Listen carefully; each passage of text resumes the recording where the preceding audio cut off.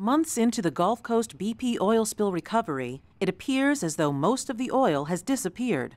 But there are still heavily oiled areas. Some of the hardest hit places now show only scattered tar balls and other traces.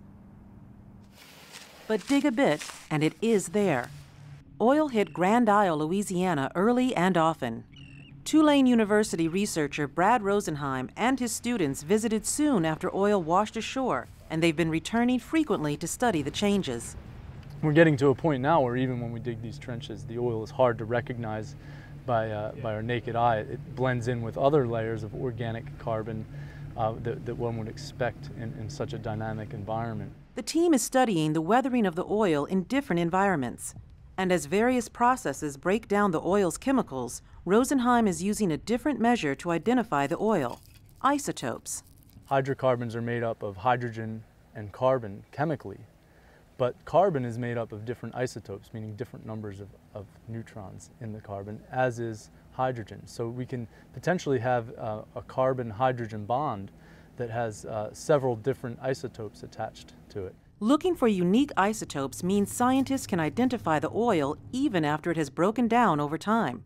What we're looking at is to see what chemicals stick around the longest, and also, probably more importantly, is to isotopically fingerprint some of the breakdown chemicals that would get incorporated into different parts of the ecosystem. Isotopically, we may have a better chance at tracking that oil through the next several years than we would with just a chemical approach, because of course it's going to change chemically. As Rosenheim studies the oil, colleague Dean Musavi and his students study changes to the island itself. They've been measuring erosion and buildup of the beach for 3 years. They regularly visit the same spots and measure elevation of the beach along transects out to the water. And the island may change after the spill and cleanup activity. Back when the Exxon Valdez spill occurred in Alaska, there was tremendous concern for the wildlife, and Exxon and the companies that contracted went to great lengths to try to clean the rocky beaches and coves of Prince William Sound.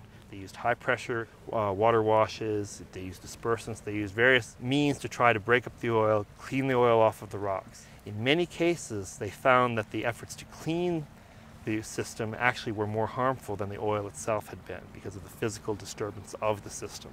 Here on Grand Isle, BP has learned lessons from that. You can see they're taking a much more cautious approach. In terms of cleaning the sand, they have what look like giant combines that sift through the sand, capture materials that are sticking together, which are presumably contaminated with oil, haul those away to be steam cleaned, treated to remove the oil, and then the sand is returned to the beach.